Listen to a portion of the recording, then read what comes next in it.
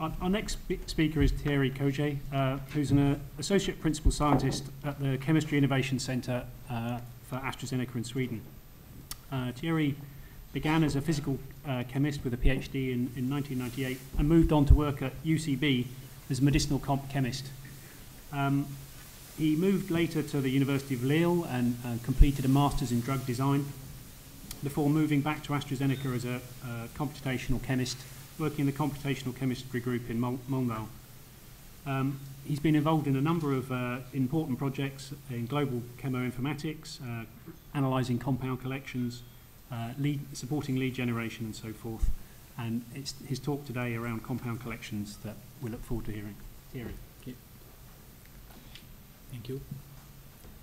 Thank you for the nice introduction.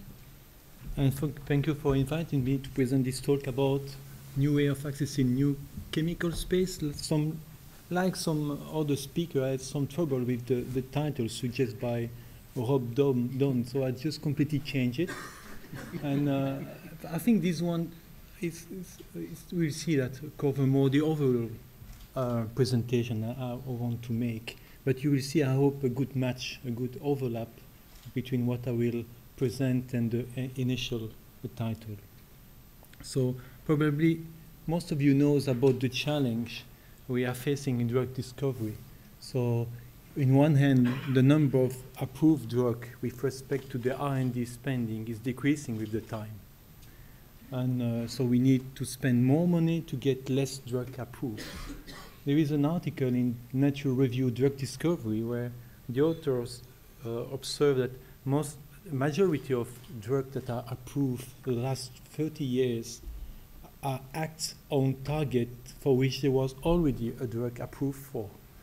So they observe some peak of innovation, but they say it's still below the expectation.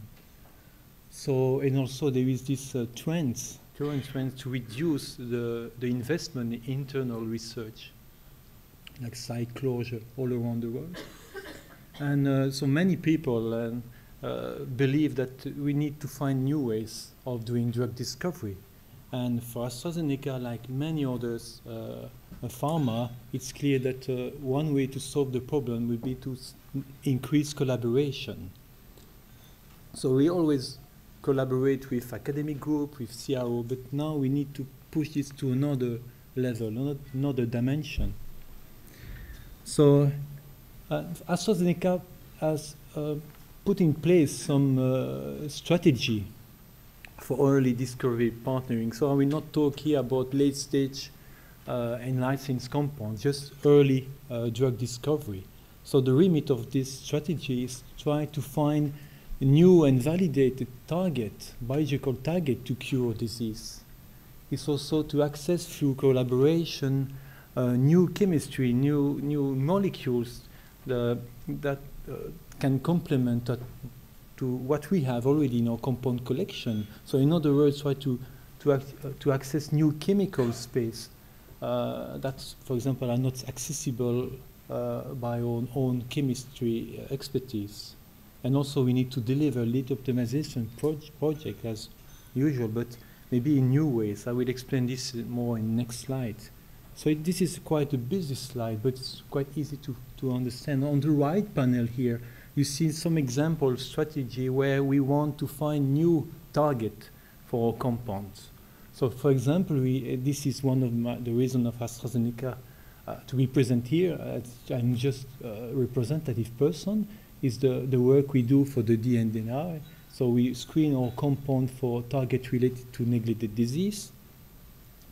AstraZeneca, like other pharma company, are part of this IMI Lead Factory Consortium, where all the members share a subset of their compound collection into a huge screening collection that are accessible as a compound source for the different partners, but also for person outside. So if you are an academic group with an innovative target, you can submit your target and get these screening resources. And here we have also some collaboration with groups like screening center like LDC Pharma, MRCT, where we screen, I think we sent around 250,000 compounds to each of these screening center. So the important point here is the fact that if on one of the targets, AstraZeneca is no more interested by this target, this partner will be alone to pursue this project, and also with other partners. So they can use the AstraZeneca compound to, and then we can find different ways of collaborating, but they can live with the molecules. That's quite new.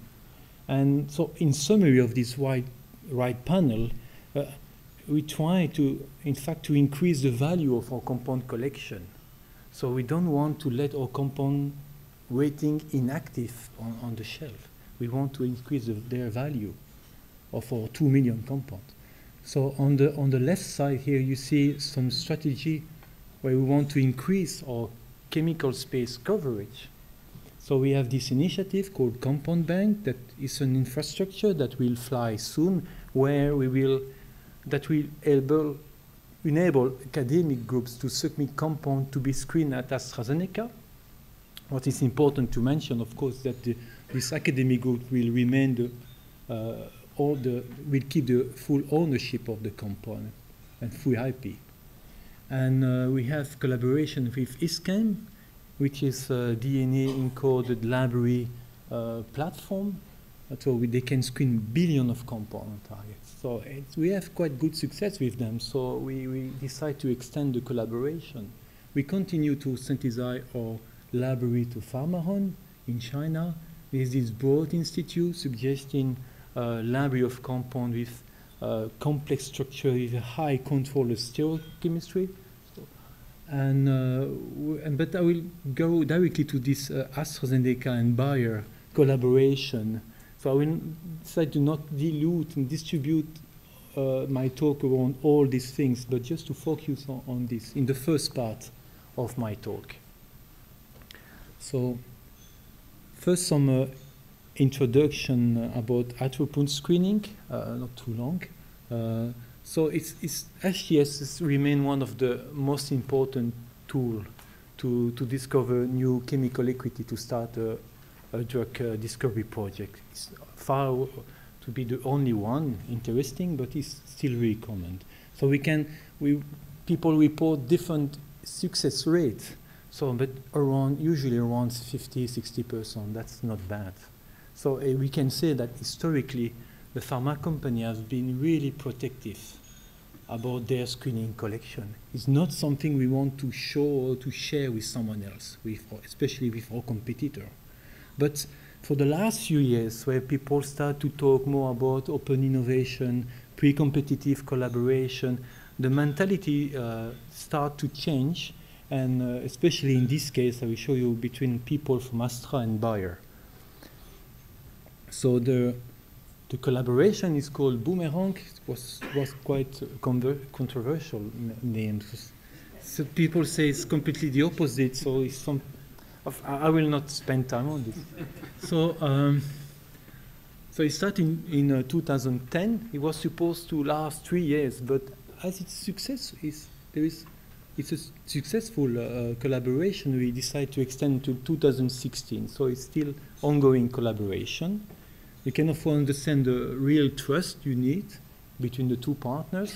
So the mechanism is summarized on this panel. So AstraZeneca nominate an HTS target, so optimize, prepare the assay, and send to Bayer. They screen their collection on this assay, and they do the same. They nominate an HTS, they send to Astra. So all compounds stay at home, I would say. We just exchange targets.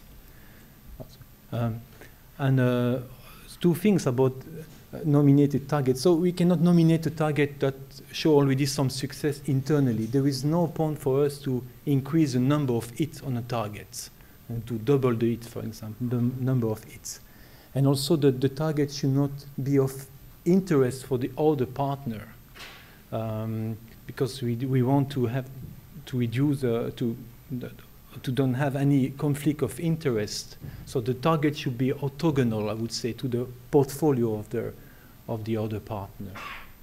So at the end of this process, we exchange series of compounds, active compounds, of course, on some target. And this happened recently on a certain number of projects. So the system, I would say the process is working. But after a first round of screening in 2010 or 11, just between, it was not that successful. So and we, as computational chemists, we were asked to add additional detail about the two screening collection. For example, trying to estimate the potential value of such cross-screening collaboration, basically to answer the question, are we screening the same? Of course, we can easily answer intuitively to this question, but they wanted to have precise number. So at that time, we were not, it was in July 2011, we didn't talk so much about, we're not so open as today. So we have very strong limitation on the framework to satisfy our lawyers, is that we decide to don't exchange any structure and don't review. So I've never seen a Bayer compound. We decide to use molecular fingerprint as a blind representation of the structure. So it's, you see a fingerprint, to repeat again, it's just a string of bits, so 1s, 1, 0, encoding the presence of the absence of certain feature in the molecule or certain atom or substructure. So it's completely not human readable, it's just for computer. And we claim, of course, to not make any reverse engineering, but that's not why we should do that. But we have clearly to mention this in the paper. And so at the time of the comparison, the two collections were looking like this. So 2.7 million compounds for Bayer and 1.4 million for AstraZeneca. Today, just for your information, it's 3 million for Bayer, almost 2 million for AstraZeneca. So I will not read the slide here. I want to give three important messages. So it's clear that these two companies have different history and portfolio history. So we might expect that there should be some complementarity in the biological space they cover with their compounds. This makes sense. And also, the two companies made huge investment in designing and synthesize either internally or externally their own library of compounds. So these libraries are not based on purchasing compounds from external catalogs. So we have really a high ratio of proprietary compounds that are not available, first approximation, at any other place or any other pharma around. And of course, as I will not show any distribution of molecular weight and lipophilicity, but you can understand also that we are drug pharma company. So, these compounds are really real medicinal. Most of these compounds were real compound in medicinal chemistry projects. So they are usually drug-like, lead-like, and to answer one of the comments I heard before, 99% of this compound don't contain any reactive function and Michael acceptor, etc. They are proper. They are really proper physical, but they are not reactive functions. So the two collections make sense for the other partner. So the comparison was done during the joint meeting, was done in Astra, in Mölndal, in Sweden. It was supposed to be done in 1 day. So it was, again, the limitation. You arrive in the module, we run, we remove any files, and you go with the report at the end. Finally, with the time, we get it was more relaxed. We have finally 3 days. So of course, we didn't spend 3 days in the same room, but we go home. And we have a lot of computer. I would tell you that for this study, we don't need so much computer power. I think now a laptop, and we did this with another partner, a laptop is sufficient for such calculation. So but I will just present a part of this calculation. But what is sure is that it was really nice collaboration, a really nice discussion between the different scientists for the two companies. So I will not give any details about the fingerprint, just to mention that we use this SCFP4 fingerprint. is just a fingerprint very well established in literature. It's found efficient for virtual screening, clustering, so it's a good one. And just to access the similarity, we just have to know that we just combine this fingerprint, this non-human readable fingerprint, using a similarity index that range from 0, and you can see this value is really close to 0. These compounds are really different, to 1, which means that the compounds are really similar. So this slide was presented to hire manager. That's the reason there is 4 drugs, and 2 from Astra and 2 from Bayer to be politically correct. And so now, Professor Raymond showed a very nice way to visualize the chemical space, but we were really limited by the computer power, and also the purpose of the study was to say, are we different or not? So to compare now the collection containing millions of structure, we just use a simple nearest neighbor analysis, also really well established for a long time in literature. So nothing new here, but you see that, for example, for the Bayer collection here, it means that simply for every compound from the Bayer collection, we just plot in this graph the similarity corresponding to this highest similar compound in Astra. And you can have, and you do the same for Astra. So you can just put a limit at 0.7, above which the compound is really to be part of the same series, to share the same core structure. You can put a limit at 0.6, not that similar, but still common feature between the molecule. And you can see that distribution is on, both distributions are on the left part of this limit. So meaning that according to this fingerprint, the 2 collections contains different type of structure. So you see also this peak at 1, which means identical fingerprint. By extension, we can see here identical compounds. And if we zoom on this, we see it's the green part here. So the 2 collections at that time have 144,000 compounds in common. So we, of course, we look at them. We didn't look, but we compare them to public domain database. We have access to, at that time, 50 to 55 million compounds in the public domain. I think all the lists that you show in the things, we are really all in the database. So by doing this, we observe that 95% of this compound overlapping between the 2 collections are present in this public domain collection. So no worry. They are the one, in fact, coming from the small subset of compound from compound acquisition. So to answer the question, are we screening the same? The answer is no. We are strictly screening 4 million strictly different compounds. So it's 3.3% overlap. So again, some people say, I expect this value to be lower. Some others say higher. So just putting computational chemists in the same room with computer, and you get just a precise number, a precise idea of this. So it's not really tricky.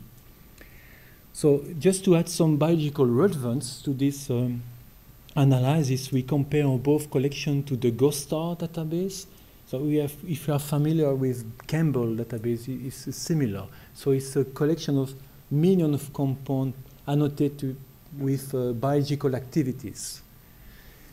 And I will not explain this slide. I always need several minutes. I will just conclude to say that by doing this comparison, we just observe a synergic effect in the way that the compounds from the 2 collections are similar to different parts of this bioactive space as defined by the GOSTAR database. And in summary, I will just keep the first 2. It's really fresh. I just said this, but I will just repeat it that in this process, we just double the size of our screening without having to acquire compound. We have directly access to compound at first approximation makes sense for a drug discovery project. So now we go to the second part of the talk and the last. So we see we can already get useful information using simple, not human readable fingerprint, but we can access much more useful information if you look at the, if you can access the structure. So, and we have also a similar exercise where instead to compare fingerprint, we make calculation around the structure, but we try also to come with an operative model that we can use for the collaboration. Is this one? In fact, we can prepare a protocol of analysis that we can send to a partner, and the partner do the same. And we did this, and I cannot mention the name of the company, but it went well. So we analyze all this result, we discuss, so we simply also exchange the reports, so it's completely open. So two things about the calculation. So you see here there is no intellectual property issue because the compounds stay within the firewall of the two companies. There is no issue, no limitation in CPU time. The calculation can take two days, 3 weeks, we don't care. Not 6 months otherwise. But you see that there is a limitation of the platform we use because, of course, AstraZeneca cannot send a software to a partner that doesn't have any license for this software, or we'll be in trouble. So there's some less flexibility there. But the goal of this preliminary report is that we can see already if all the partner collection can be interesting for us. Can be small or big companies, but and also, anyways, we decide, yeah, it's a good, we can have a good match. We will have also a more productive face-to-face. It's then like in the Bayer case that it went well, but we start from scratch. So here we know already where to look at more precisely. So we did a current exercise, as I say, and we did this in pipeline pilots. Usually, most of the drug companies have pipeline pilot. It's a really powerful package in terms of calculation, but in terms also of reporting, which is good in this case. So we send this protocol to a partner. It runs. I think it takes only one overnight. It generates 27 pages, whatever, of a nice graph and profile on FISC. And this is a table of content we have so far, but we plan to increase the length. And for example, of course, the FISCAM, the things that you cannot make without. Molecular weight, log P, there's so much information already there. So we not so of course things about substructure matching, ionic. So is this how many acids, how many bases, how many this kind of acid, things like that.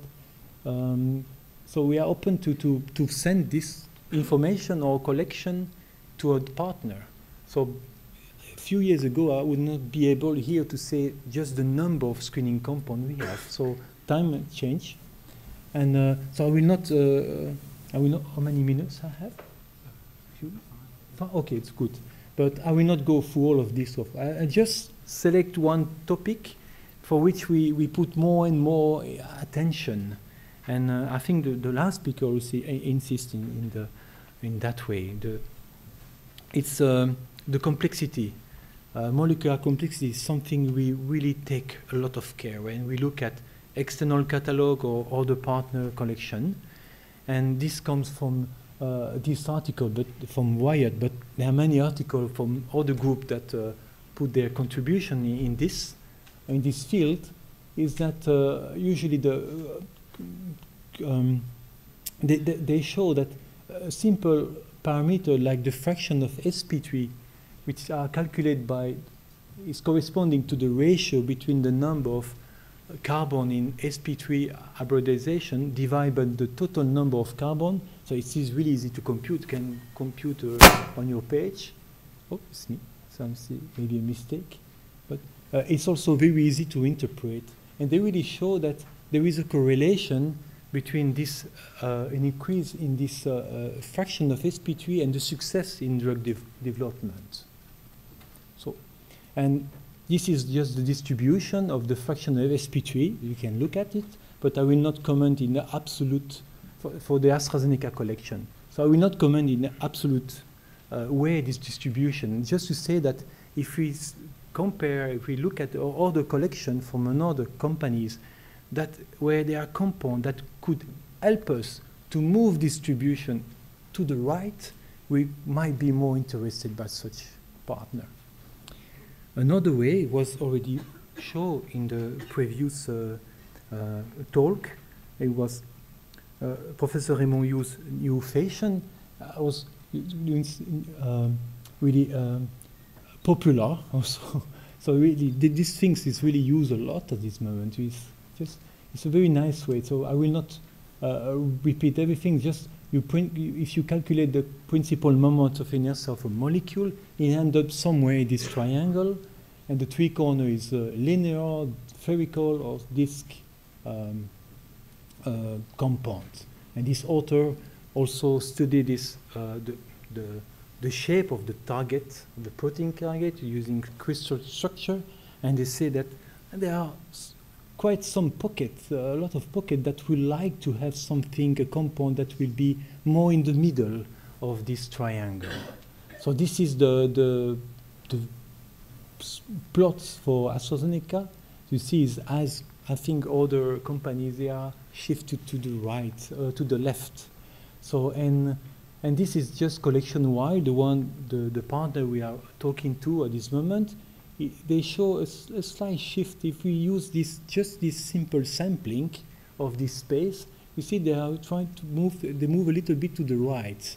So it seems low number, but this collection is so big that it represents 100,000 compounds. So we might use this simple way to maybe already have a kind of signal of this compound. This compound should be more interesting. We should have better, more precise look on them.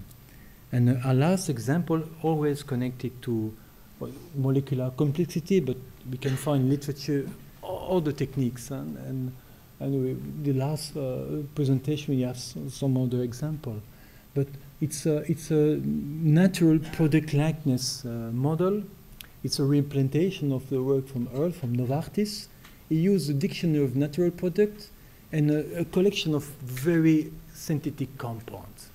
And he used a Bayesian modeling to derive a classification model where the natural product will go to the right, as a score that go to the right of this plot, and the synthetic compound to the left, simply.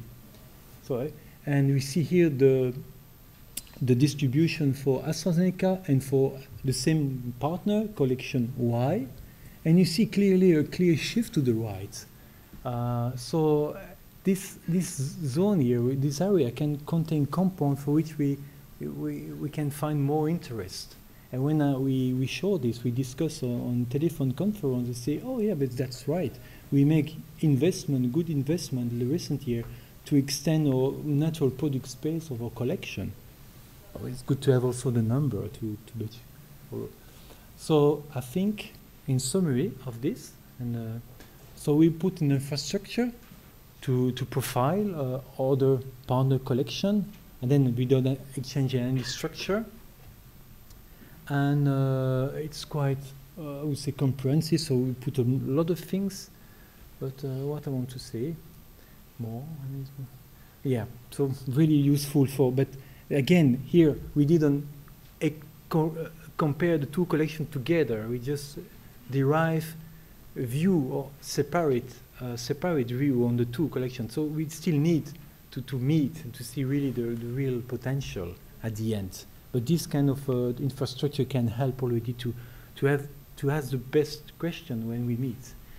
And okay, and I say we have a strong interest of finding new method, and we are happy to collaborate with groups that will help us to find a still better way and improved way to analyze this, to have a better idea what is the druggable chemical space. And as acknowledgement, I would like for the first part of my talk to thank all these persons. So we just mentioned Thierry and Bernd Kaldor is the person from Astra and Bayer that working in fact coordinating the activity around the screening, so they're working end to end.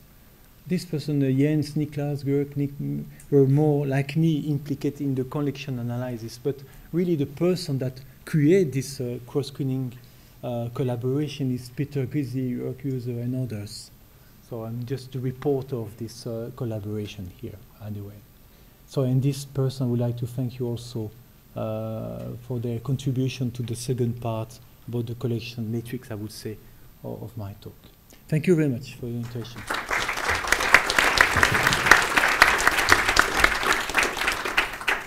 Thank you, Thierry. I think that's it's a fascinating analysis of the compound collections and what we can learn from looking at them. I think in an era when everybody's trying to work together more and collaborate more, it's wonderful to see pharmaceutical companies doing this as well, and maybe providing some tools that may be of use not just for pharma projects but for DNDi and organisations like ourselves. So thank you, and I'd like to invite questions.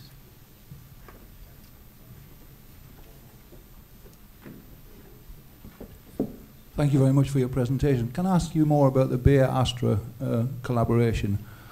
So with Bayer with 2.7 million unique compounds and Astra having 1.4, no doubt when you selected your targets, Bayer sent you targets that they had been unsuccessful with their 2.7 million. So my question is, did they find hits coming out of your 1.4, and of course vice versa, going back the other way as well? I see, yeah. It's a good question. I don't know. I don't remember. I think I cannot say the name of the target there. No, I wasn't asking that. No, I'm not saying that. But today is 1.9 million.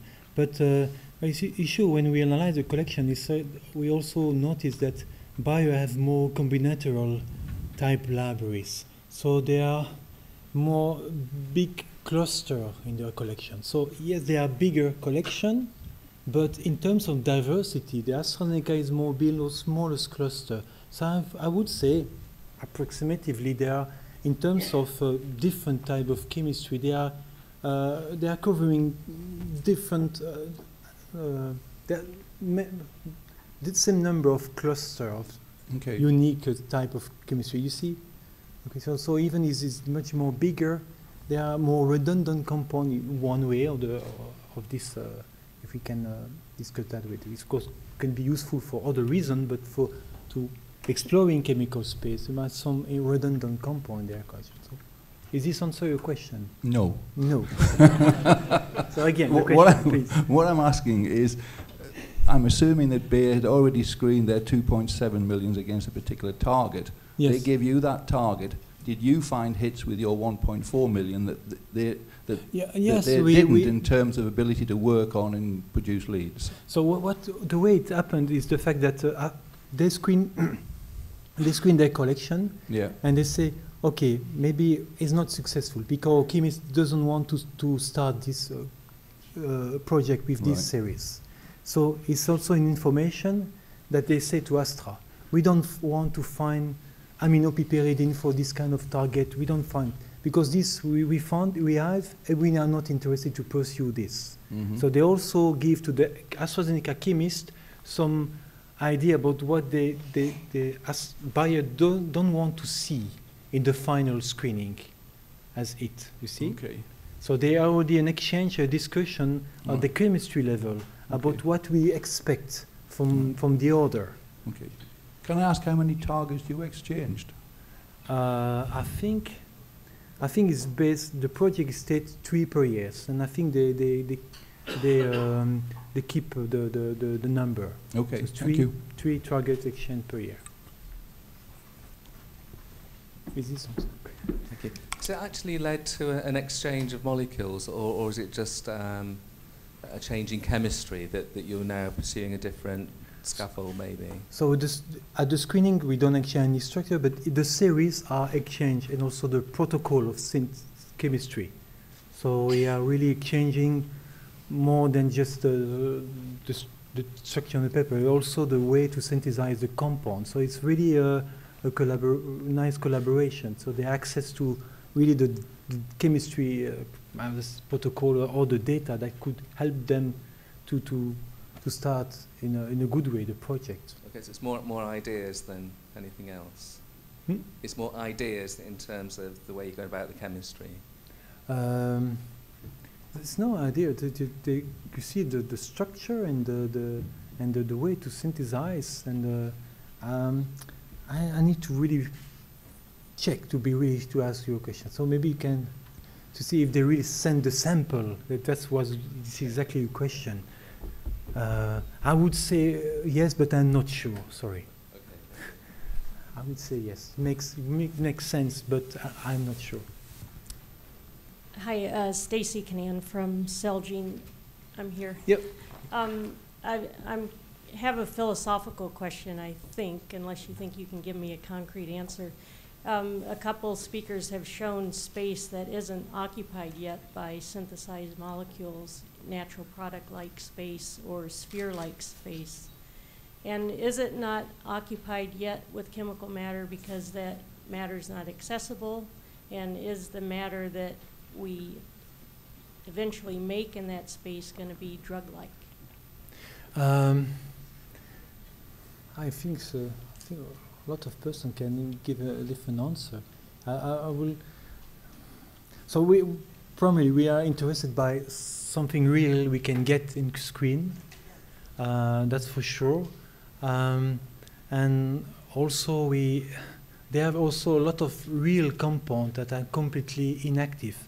I think Pfizer, Novartis published that a high percentage, something like 50% of the collection are inactive after having been screened a lot of time. So we can report similar number. So I think the issue will be I think it's really no problem. So we want to get more and more structure to feed our HTS, but we really want, as I tried to show at the end, to really have a better understanding about where we can find active compound and for new target. It's also, and maybe another way to answer the question is the fact that we are continually enriching our collection with new type of compound that are not necessarily a first interest for an ongoing project, because we want to prepare our collection for the coming targets, so the new targets. So it's always a part of the budget going for that. But at the end, the type of structure are really should be really different to what we have already. So we're trying to work as to increase diversity over the times. And chemistry says sometimes you create new chemistry space because you work hard in a project, we have a difficult target, and you find an active compound and you build around. You can call this a new chemical space. So we don't have any way to understand that this was somewhere and you just have to go there. So you just have hits and you then explore that way by going hit to it. Yes. One last question. Yeah, I just had a question on whether, given the size of the database that Professor Raymond showed, whether these results are surprising or statistically different from what you'd expect from just randomly sampling 2 lots of 2 million compounds from within the sort of highly coloured space on the sort of the map that Professor Raymond showed. You know, are these two collections more similar than by chance, more different, or just what you'd expect? We didn't use this map at that time, but when we wanted to publish this, we have a similar comment for one of the reviewers, and we say if this because it's just a fingerprint, you are very not close, but you are just close. It's not the two collections like this or just different like this. You see what I mean? Yeah. So and what we did with the data, because it was too late to compute new data. We have already removed any file, anything. So it was not possible. We find a way to use what we have compute. The way we use it, I think he answered this question. We try to take any compound from Astra, and we take the neighbor of the neighbor of the neighbor. So we say above a certain limit, 0.7, okay, similarity 70%, and we say AstraZeneca, okay, and we build and we call this galaxy of compounds. So we see how many galaxy are purely Astra compounds, Then so means that you, if it takes more time, but so you take a compound, you take neighbor, like maybe in Facebook, you have your friend of the friend of friend. At the moment this stop, you have every friend in your network. Explore all the friends, and you have a complete galaxy. Then you need to make a big jump to go to another network. You see, and we noticed that a lot of galaxies were strictly Astra, and the others were strictly Bayer. So in this, even with this kind of things, we could show that this tends to be more like this. Is this? Okay, I think we should move on. So please join me in thanking Thierry again for a lovely talk. Thank you.